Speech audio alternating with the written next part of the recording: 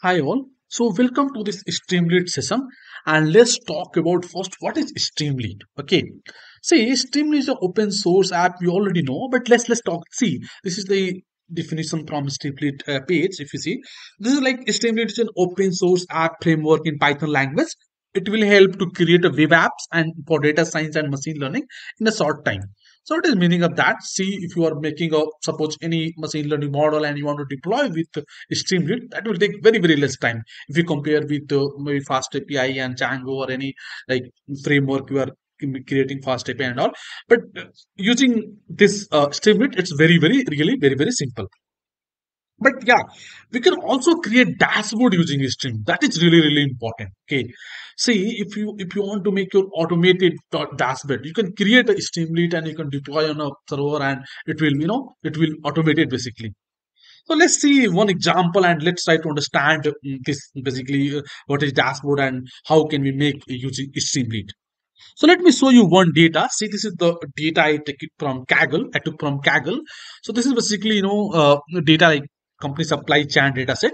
Here you can see there are different payment happen like debit, transfer, cash, days. This is data, okay. And I want to make a dashboard for this data using Streamlit, okay. Because I know we can make a dashboard, not only that one. So let's try to let me try to explain you. So here you can see I created this code. I don't worry about this code.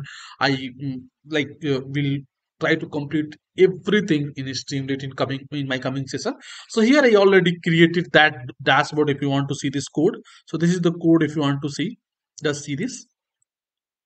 So this is the code. Here I'm reading the data. So I'm just reading data. Let me show you.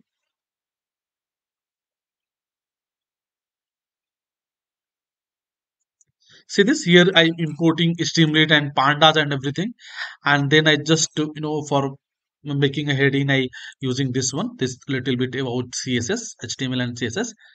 But here you can see I'm reading this data. This is the data. I'm reading this data, and then I created all the dashboard using this Streamlit.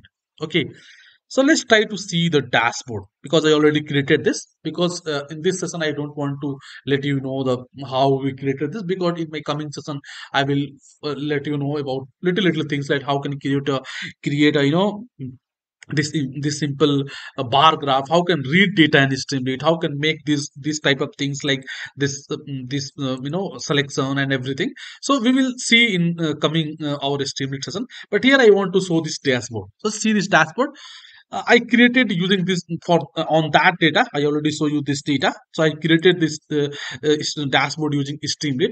So see here we have the payment type. Okay, so we have a different payment type like debit payment type, transfer, payment, cash.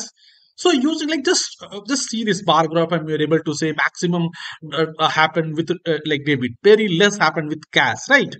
Here you can see delivery status, like how much delivery or late delivery, how much on advance shipping, shopping on time, So like we are able to deliver on time. Sometimes we are sometimes late, we sometimes advance also. So see this type of dashboard we can create it using Streamlit. That's why Streamlit very important. Okay. So see, maybe you have a question. Do you have like knowledge of Python? Then I can start Streamlit. No, it's not needed. You have to little bit know like how the Python, little bit about pandas, little bit about looping. Then you are able to learn Streamlit. So there is not needed that you are very good in Python. Then only you can learn Streamlit. You can learn Streamlit even if you know little bit about Python. Okay. So don't worry. Even in my coming session, I will going for everything in Streamlit. How can read the data, how can make a first plot, how can make a bar graph, pie chart, different things. How can we integrate matplotlib with the Streamlit? How can integrate plotly with the Streamlit? So everything will create. Then we'll create a dashboard also. In the final, when you are able to complete everything, then we will create dashboard using Streamlit. Okay. So thank you so much. Thank you for watching this video.